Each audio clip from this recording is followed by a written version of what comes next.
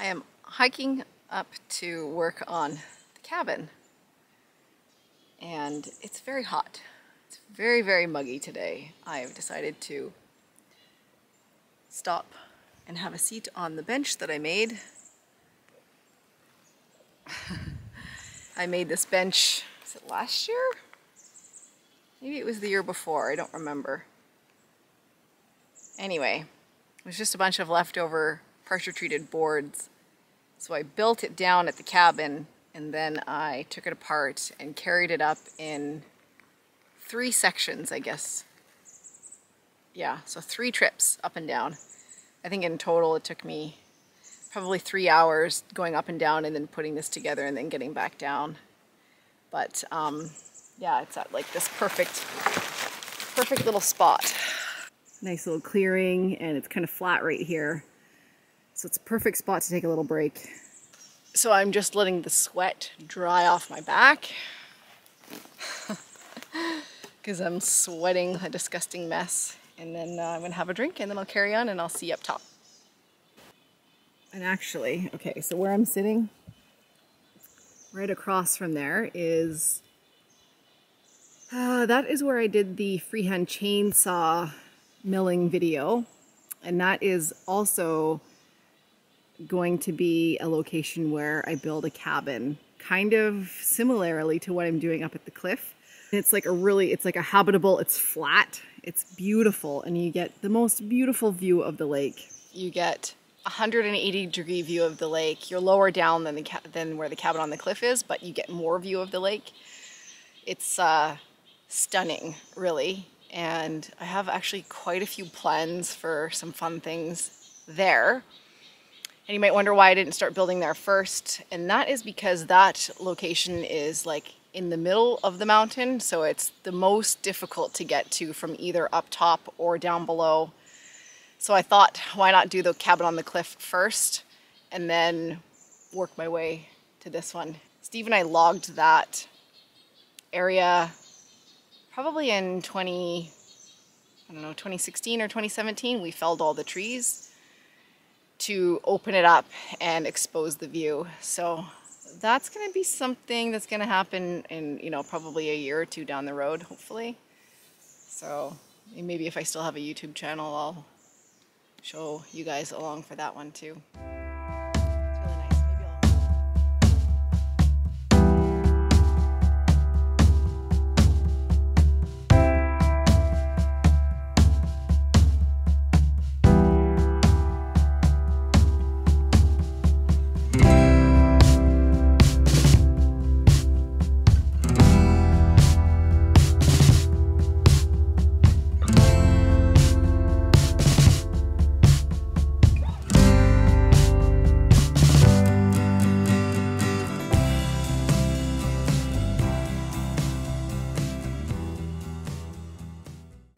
Okay, hello.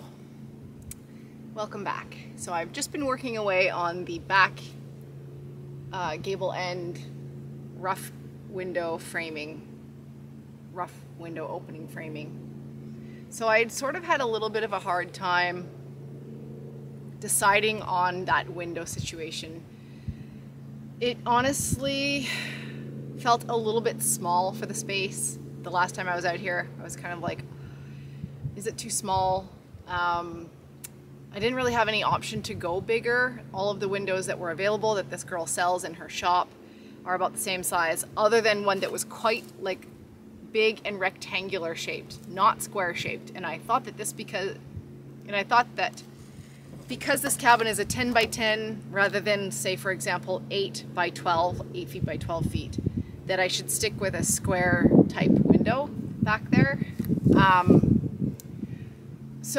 And then I also just I was having a hard time wrapping my brain around how I was going to close it in and protect it and then frame the outside. So going back, originally I had brought timbers to accommodate a window for the gable end that I got for free, and that's what I was going to use, and then the stained glass window idea came up. So long story short, what I had thought of is, why don't I see if it looks okay to put the little stained glass window within that other window that measures on the outside 29 inches by 29 inches. So I did that. I ran it by my friend Dale, who was the one that was going to help me do the window, the stained glass window to begin with. And he's like, yeah, I think it's not a bad idea. And it kind of solves a lot of my problems. Time, like efficiency.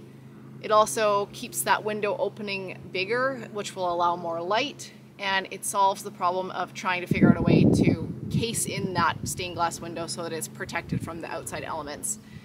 And so that's what I'm going to do.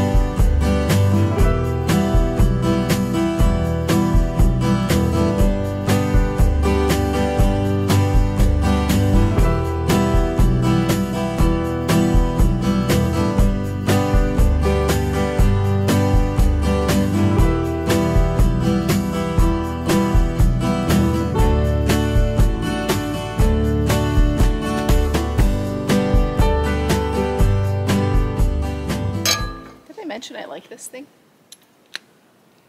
I do.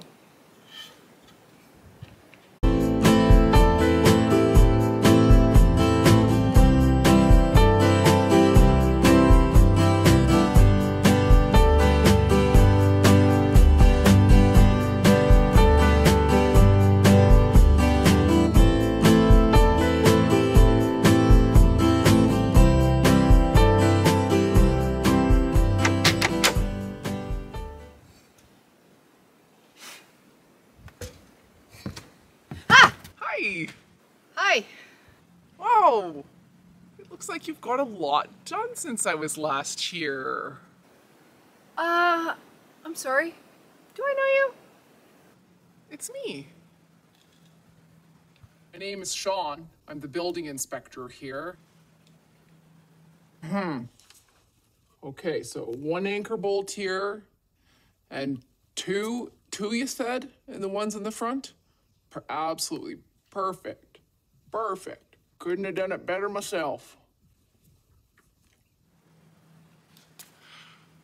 Oh, that's right. I guess we probably haven't seen one another since my transition. Sean, Shauna, Sean to Shauna? Just add an A on the end. That was like the easiest part of this transition. Oh, okay. And I just had my final surgery. What do you think? Real, hey? Yeah, I mean, you look great. You look great. Yeah, I'm really impressed with how everything came out. I'm just still not quite pleased with my voice, but we'll get there. I came here to inspect. Let's inspect.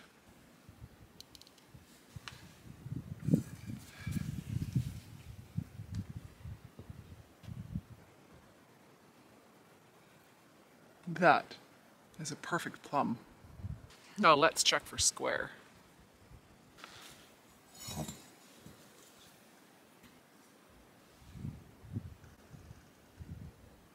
Ooh.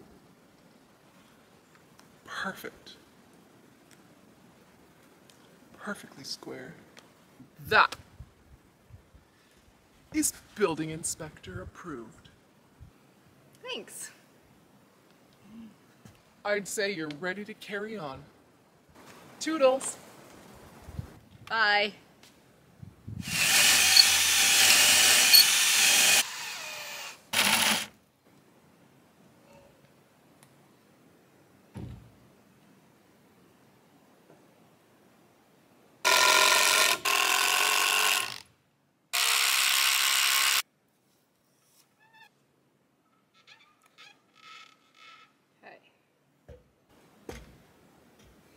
So the front ridge pole is 5 feet, so I just need to figure out what the difference is.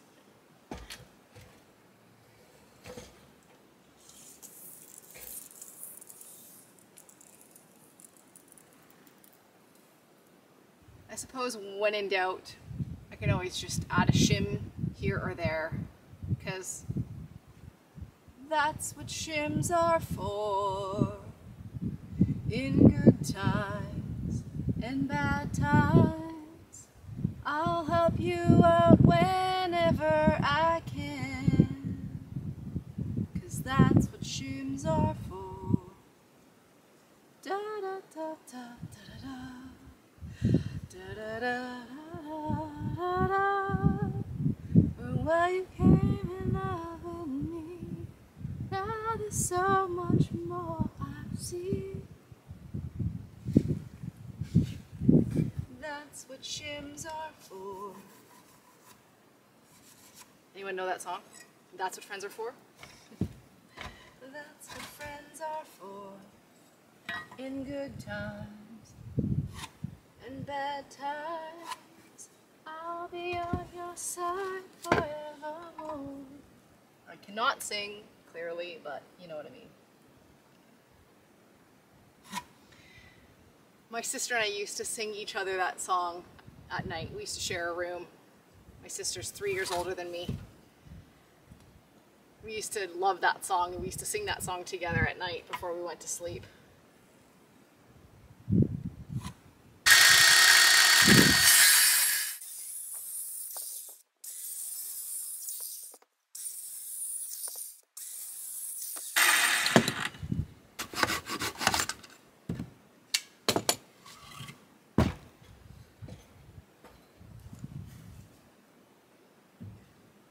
Oh, that's what friends are for.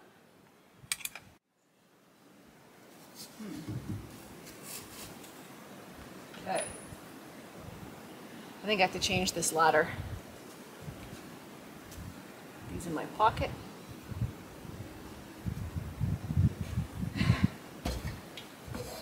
These are a really good pair of work shorts. I have pockets to put things in.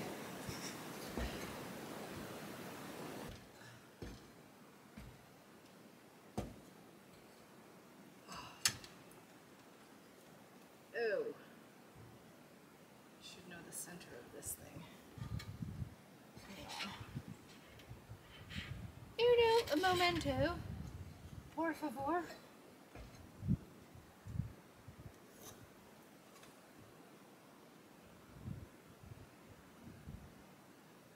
Funny. I'm gonna trim this bottom on this thing. It's got a bit of a lip, a bit of a shelf. No, it's uneven. 'Cause that's what shims are for. You'd have to know the song to know the song. Of course, all the frickin' shimming I gotta do is always at the front. Perfect. Perfect.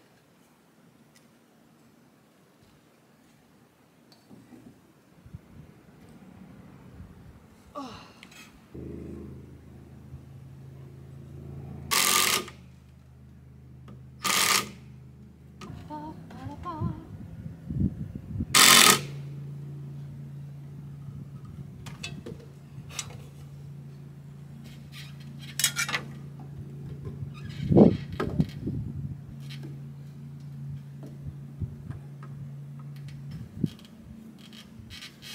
Good enough, I says.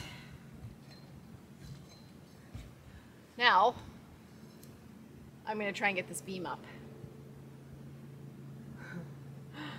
This should be fun.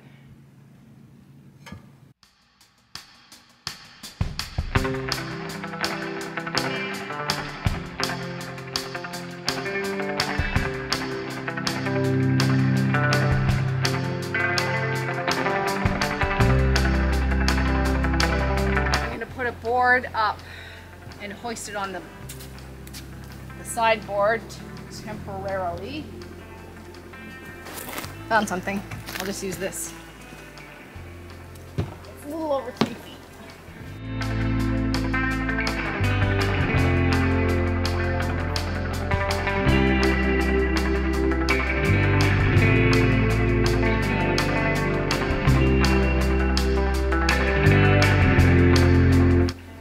Get it. This is the hard part, is getting it positioned, not getting it up. Okay, I gotta start over. I'm gonna try and get it in its position better first.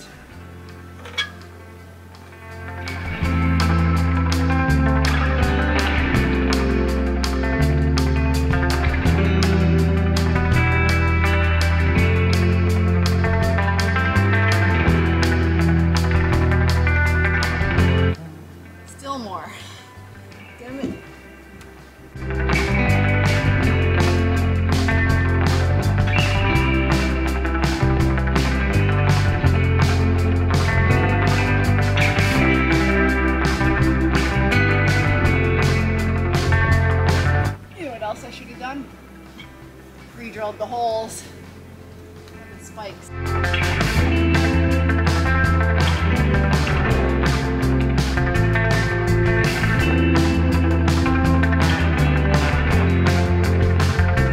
Okay.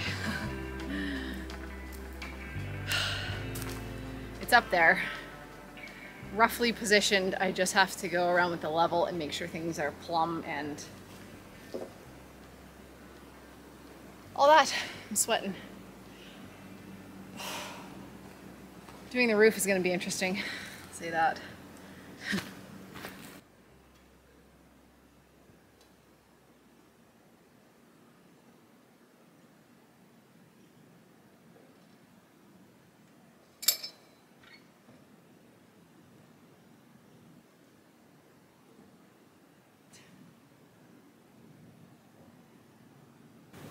Oh my gosh, it's like good.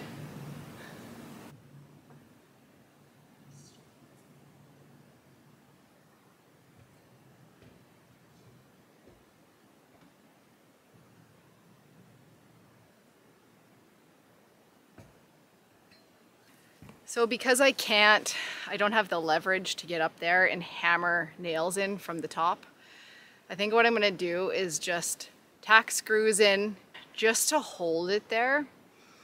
And then once I start the rafters and I'm able to get up there a bit safer, like set myself up with something, then I'll go down. Then I will go up and secure them fully and properly that way. I just don't feel safe. I can't think of a way that I could do it safely right now. So I think I'm just gonna go around and tack screws into everything. I still need to put a lag bolt in the window thing right there. And yeah, there, that part's done, mostly.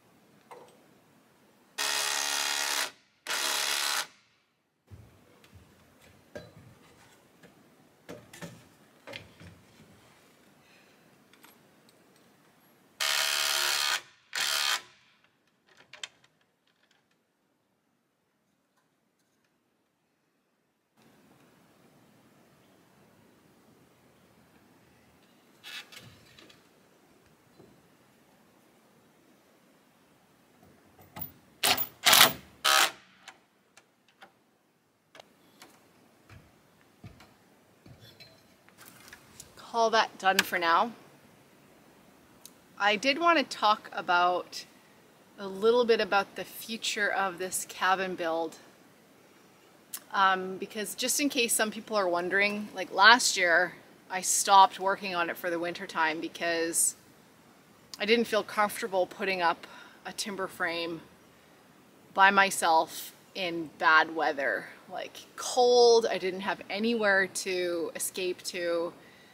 There could be like ice and snow, so that's why I aborted things in the fall. Plus the dogs were so busy last year. I talked about that in the video. This year things are different. Of course, we have 5 dogs again, but everyone is just a little bit more settled. Clyde has been he's such a different dog in terms of the fact that he can find his way home now. Like last year, Clyde could never find his way home, and we had to go looking for him like every day. I'm not even kidding, it was so stressful. But for whatever reason, he has a routine now. He goes out in the morning, and not even every morning now, but he just does his thing. We put the collar on him just in case, but he goes around and he goes into all the same places he used to last year. Far away, like sometimes almost 2 miles away from home, but he comes home. And he never did that last year. So that's such a, I'm so proud of him. A proud mom. So that's different. That aside, I have a shed, and I am hoping that I can get this cabin to a point, like I want to at least get the roof on before the snow, which I think is reasonable. I now just am moving on to the rafters and the roof boards, and then you know, I should be able to get the roof on and maybe some of the walls, partially anyway, get a wood stove going, and my plan is to come and work on this over the winter, and this is going to kind of be my winter project. As long as I can drive out here and get to the top of the trail, I don't see there being a problem. You know, it's going to be no different than I started coming out to work in the shed in it was January. I want to say it was the end of January, if not early February. So yeah, I just wanted to let you guys know that in case some people are kind of feeling like I'm not going to work on it over the winter again. I'm going to work on it over the winter. I think it would be fun. And I've decided I am going to insulate it. Not heavily. I'm going to throw like 1 inch of insulation around it, but because I kind of anticipate this cabin more than somewhere I come in the summertime, because summer down at the lake, like down at the main cabin down there, is just so nice to be able to swim.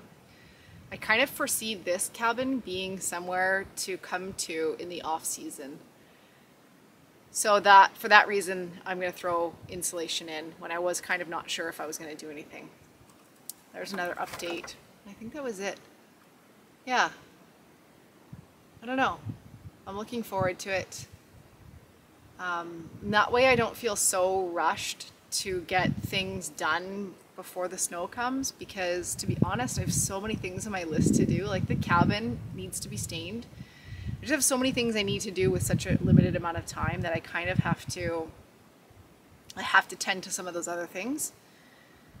So that just relieves a bit of pressure off my back as well, to know that I can just pick away at this over the winter, as long as I can get it to a certain point before, and I get a lot of milling done before the snow comes. So yeah. Plus I need a little outhouse, so I'm probably going to build a little outhouse over the winter. No? Yeah. Anyway, that's it. I'm like, oh, you guys are my friends. We can just sit here and talk, and that's what friends are for. And I can sing to you some more. Don't you want to hear me sing? It's really nice. Okay, that is it. I will see you in the next video. And thanks for watching.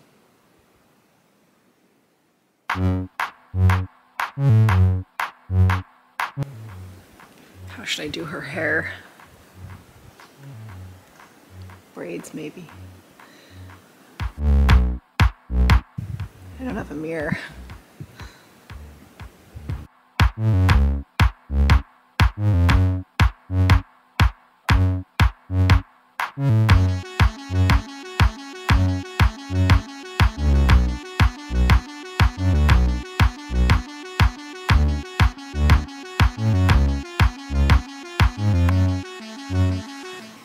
Yeah.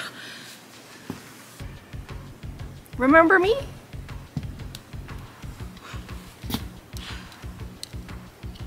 Now you do.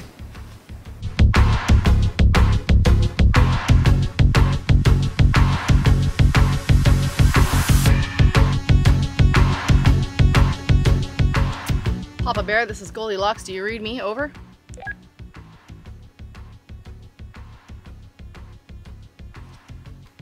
This is Goldilocks. You mean it's Papa Bear? Papa Bear, over. Skit is done. Goldilocks is about to head down. Over and out. 10-4, good buddy. Bye, guys.